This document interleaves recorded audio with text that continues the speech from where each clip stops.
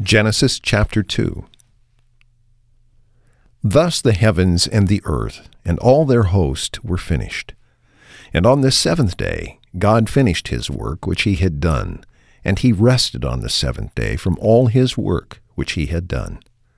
And God blessed the seventh day and sanctified it, because in it he rested from all his work which God had created and made. These are the generations of the heavens and of the earth when they were created, when Jehovah God made earth and heaven. And no plant of the field was yet in the earth, and no herb of the field had yet sprung up. For Jehovah God had not caused it to rain upon the earth, and there was no man to work the ground.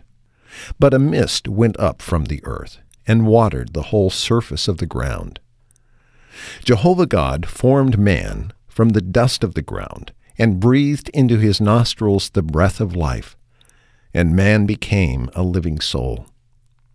And Jehovah God planted a garden in Eden in the east, and there he put the man whom he had formed.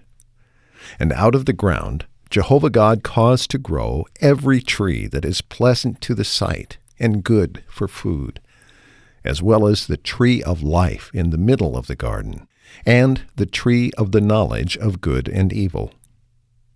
And a river went forth from Eden to water the garden, and from there it divided and became 4 branches. The name of the first is Pishon. It is the one that goes around the whole land of Havilah, where there is gold. And the gold of that land is good. Bdellium and onyx stone are there.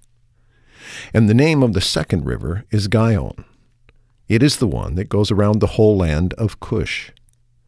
And the name of the third river is Hiddekel. It is the one that goes east of Ashur. And the fourth river is the Euphrates. And Jehovah God took the man and put him in the garden of Eden to work it and to keep it. And Jehovah God commanded the man, saying, Of every tree of the garden you may eat freely, but of the tree of the knowledge of good and evil, of it you shall not eat, for in the day that you eat of it you shall surely die. And Jehovah God said, It is not good for the man to be alone. I will make him a helper as his counterpart. Now Jehovah God had formed from the ground every animal of the field and every bird of heaven. And he brought them to the man to see what he would call them. And whatever the man called any living animal, that was its name. And the man gave names to all cattle, and to the birds of heaven, and to every animal of the field. But for Adam there was not found a helper as his counterpart. And Jehovah God caused a deep sleep to fall upon the man, and he slept. And he took one of his ribs, and closed up the flesh in its place.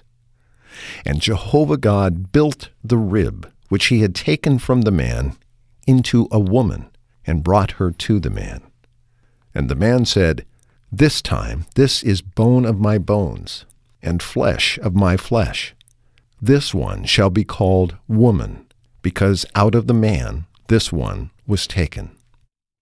Therefore a man shall leave his father and his mother, and shall cleave to his wife, and they shall become one flesh. And both the man and his wife were naked, and were not ashamed before each other.